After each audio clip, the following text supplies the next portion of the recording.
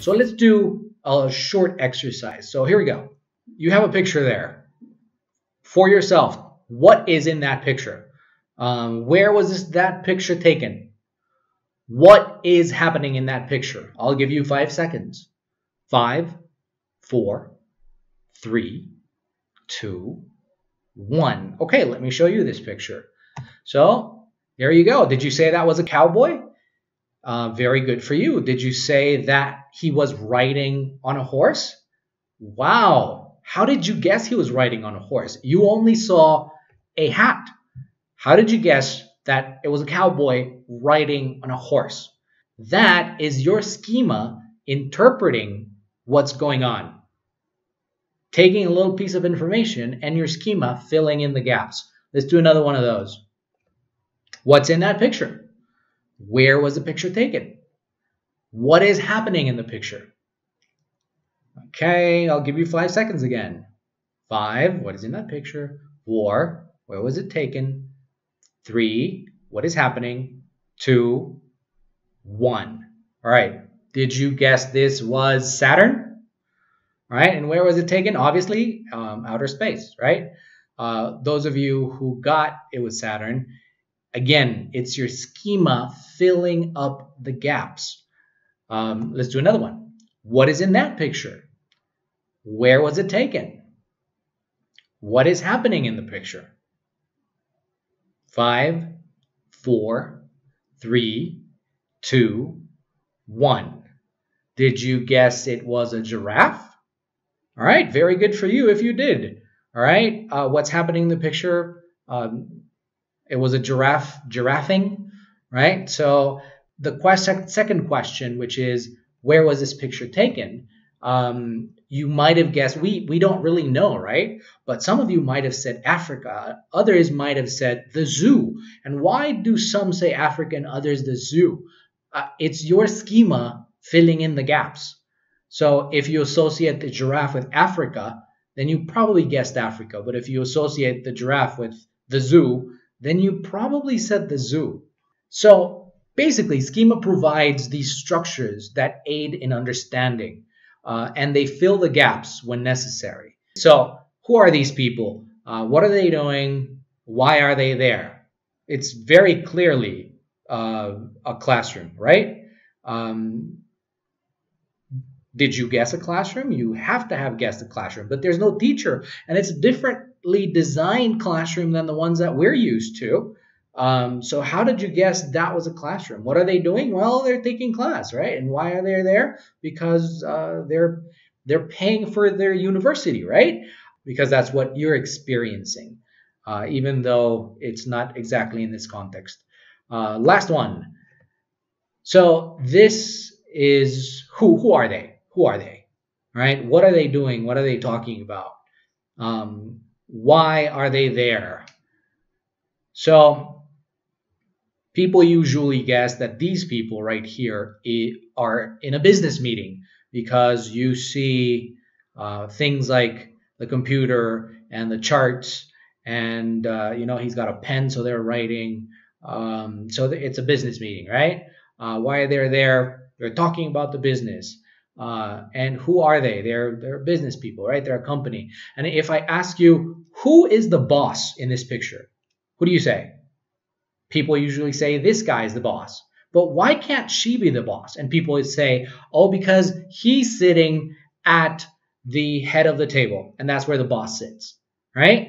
That is your schema making up assumptions. Okay, so let's look at another picture here. Who are the people in this picture? What are they doing there? What are they talking about? Why are they there? See, usually people say one of two things. One is he's going to propose, and two, they're on their honeymoon.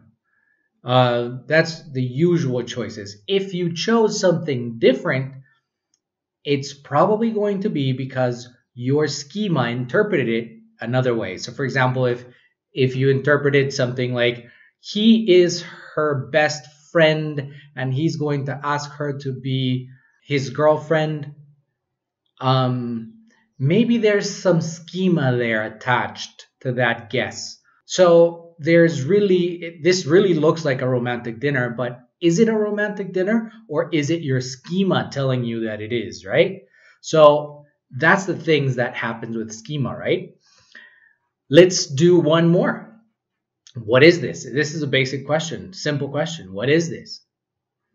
5, 4, 3, 2, 1. That's natto, which is a fermented soybean food that Japanese people eat. It is slimy, and people say you either love it or you hate it. I've never had it, so I don't know. So, what did you guess? Did you guess it was cereal? Did you guess it was beans? Did you guess it was something else?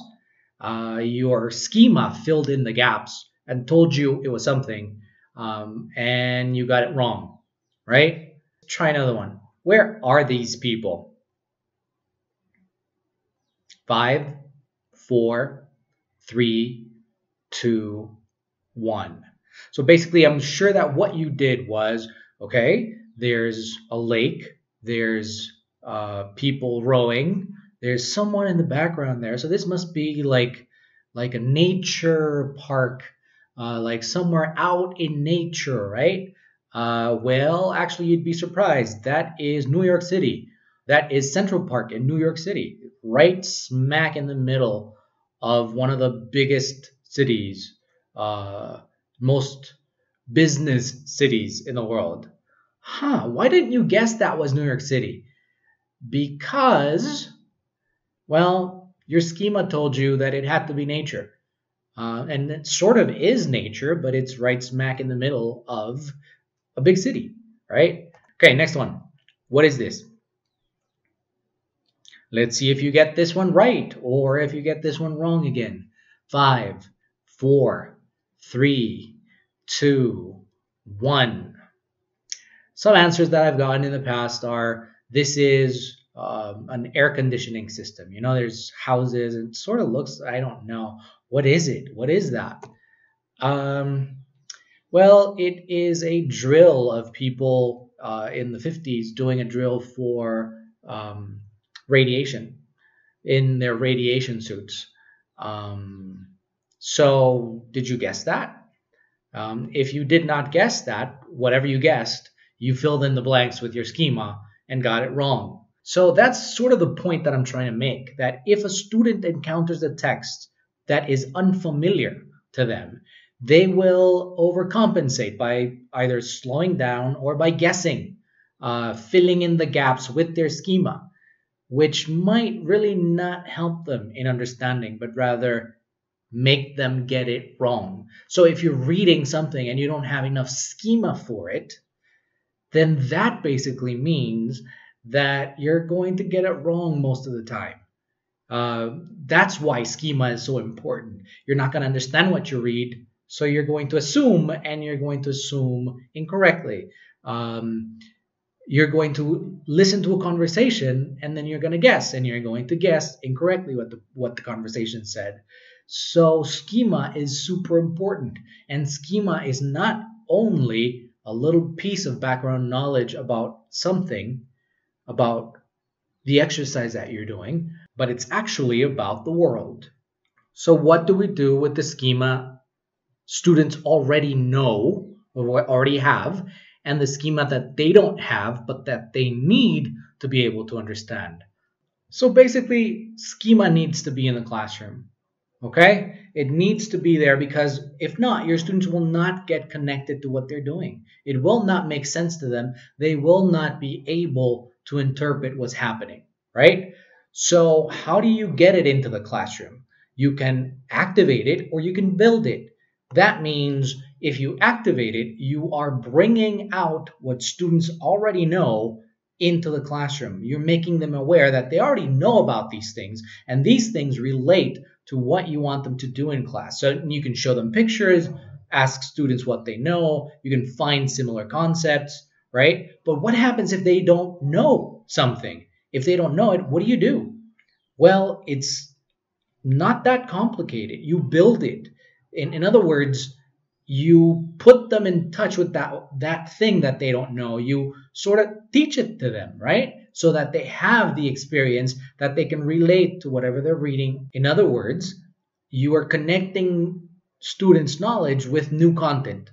And it could be something as simple as pre-teaching vocabulary, right? Or just having a discussion, or asking students to share their experiences with other students that haven't had the same experiences. Um, Sharing text, showing them a video. There's thousands of ways of doing this. And this is what we'll be talking about in our next lesson. So for now, I'll conclude here. I'll stop.